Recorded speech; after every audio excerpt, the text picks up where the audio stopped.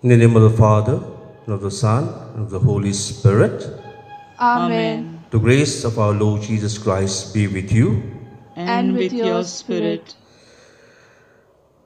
A reading from the Acts of the Apostles. After spending some time at Antioch, Paul departed and went from place to place through the region of Galatia and Phrygia, strengthening all the disciples. Now a Jew named Apollos, a native of Alexandria, came to Ephesus. He was an eloquent man, well versed in the scriptures. He had been instructed in the way of the Lord, and being fervent in spirit, he spoke and taught accurately the things concerning Jesus, though he knew only the baptism of John. He began to speak boldly in the synagogue. But when Priscilla and Aquila heard him, they took him and expounded to him the way of God more accurately. And when he wished to cross to Achaia, the brethren encouraged him and wrote to the disciples to receive him.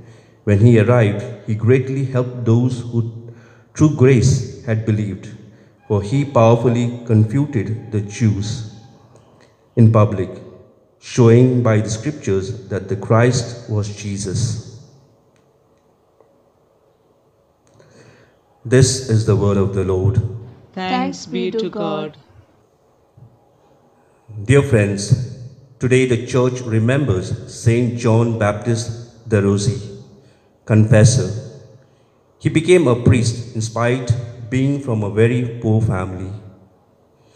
He dedicated his apostolate to the poor, the herdsmen, the laborer, and the tea sellers.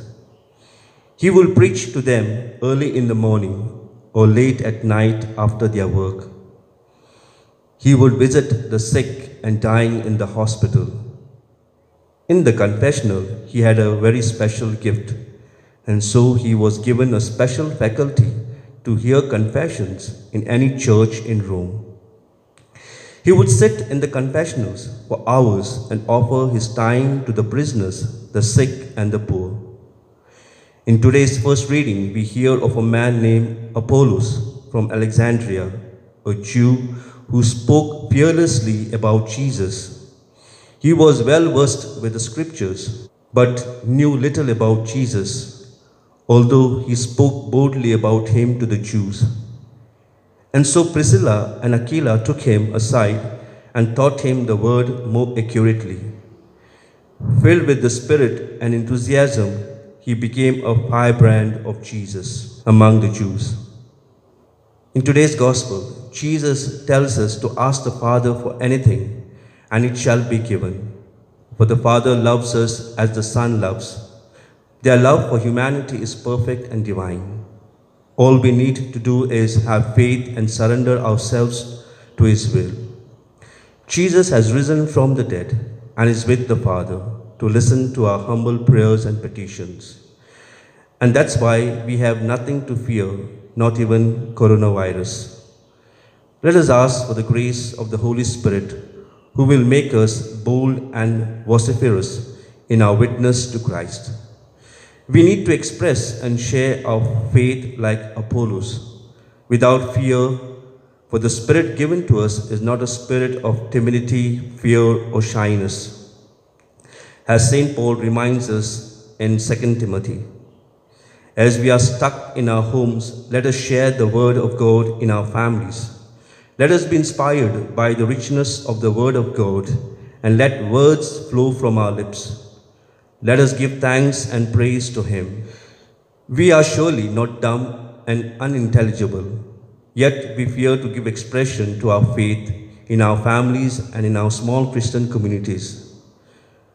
So let us break the shackle of fear, timidity, and shyness, and let us express ourselves boldly and thus inspire one another so that we can offer support, confidence, and gratitude to all those around us in this crisis.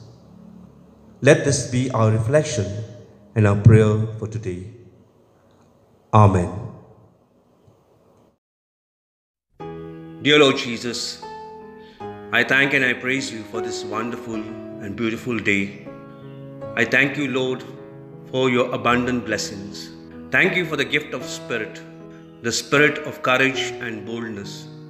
Thank you, Lord, for inspiring us with your precious word. Your word enkindles fire in our hearts. Lord, give us the strength and the courage and the boldness to share your word with one another. Lord, at this very moment I surrender into your hands the whole of humanity who is suffering at this very moment because of coronavirus. Lord, show your strength and your power and wipe away this dreaded disease from the face of the earth. Lord, I ask you to protect each and every family, to protect our doctors and nurses, to protect and to heal all the sick. Grant eternal rest to those who have died. Today, our SSC children are answering their board exams. Lord, take care of them, inspire them, fill them with your spirit, and also take care of the teachers and their guide. Lord, at this very moment, I surrender ourselves into your hands and ask for your abundant blessings. To Christ our Lord. Amen. The Lord be with you. And with your spirit. And may Almighty God bless you, the Father, and the Son, and the Holy Spirit. Amen.